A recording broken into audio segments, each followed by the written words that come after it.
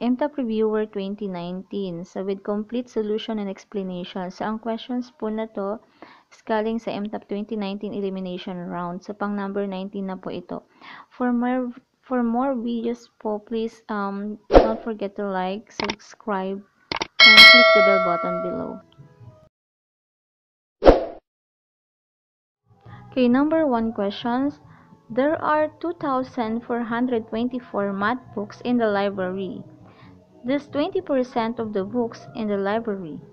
How many books in the library are not math books? So, in this situation, this problem, ang 2,424 ay mga math books, which is 20% daw ng mga aklat sa library. So, ang tanong, how many books in the library na kung saan hindi math? Okay, so this is the solution. So, 20%, i-convert muna natin sa decimal. So, we have 0.20. So, yun yung 2,424 na math books. So, ibig sabihin, mayroong 80% na not math books. Okay, so ang gagawin natin, 2,424 divided by 0.20. So, that is 12,120. All books in the library. And then, yung all books in the library, ima-minus natin sa 20% na math books, which is 2,424. So, 12,120 minus 2,424 equals 9,696. So, ibig sabihin, mayroon tayong 900,696 na not math books in the library. The average of 40 numbers is 38. If 3 numbers are discarded, namely 40, 24, and 50, what is the average of the remaining numbers? Let's have the solution. Let x be the numbers. So we have x over 40. It is equal to 38. And then, para makuha natin yung value ng x, which is the total numbers, or the total sum of, the total numbers, we have x equals 38 times 40. And 38 times 40 is 1,520. So, our x is 1,520. So, ang next na gagawin is to add the 3 numbers. 40 plus 24 plus 50 equals 114.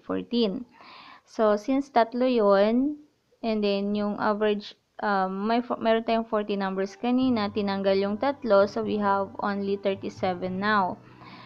So, next step, yung 1,520 kanina, which is the total numbers, minus 114.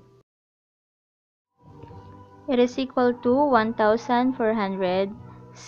Yun yung total numbers ngayon, na kung saan bawas na yung tatlong numbers na 40, 24, at 50. And then, kunin na natin uli yung average.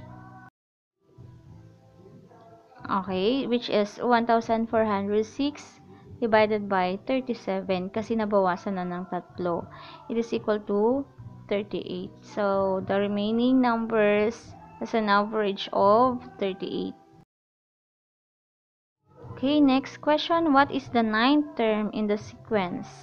2, 5, 10, 17, 26, 37, 50.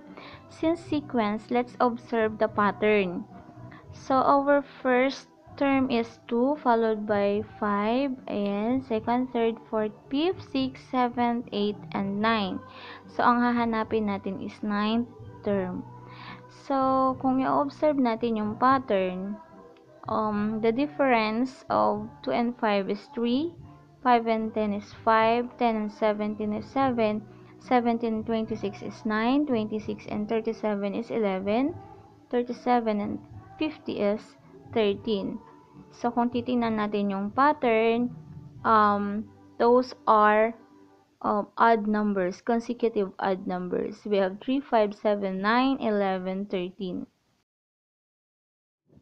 Okay, it means na mag-a-add tayo ng next odd numbers. So, 50, the next odd number is 15. So, 50 plus 15 is 65.